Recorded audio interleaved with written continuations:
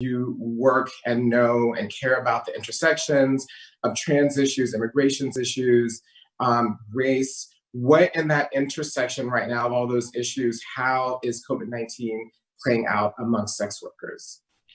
It has been terrible, Mara. I wish I could tell you, give you like a better outcome.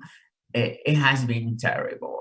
Like, when we talk about trans people, specifically mostly trans women who are Latinas and may or may not be undocumented, that specific intersection is really, really hard when their job is trading sex for money or whatever they do trade for, because most of these communities either have like ads online or do a specific like street work.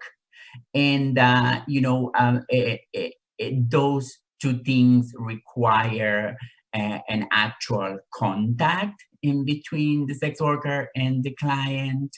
And at this time, those are not things that we are allowed to do or we are safe while doing. So because of that, this community has been hit like really, really, really hard. And we see it firsthand.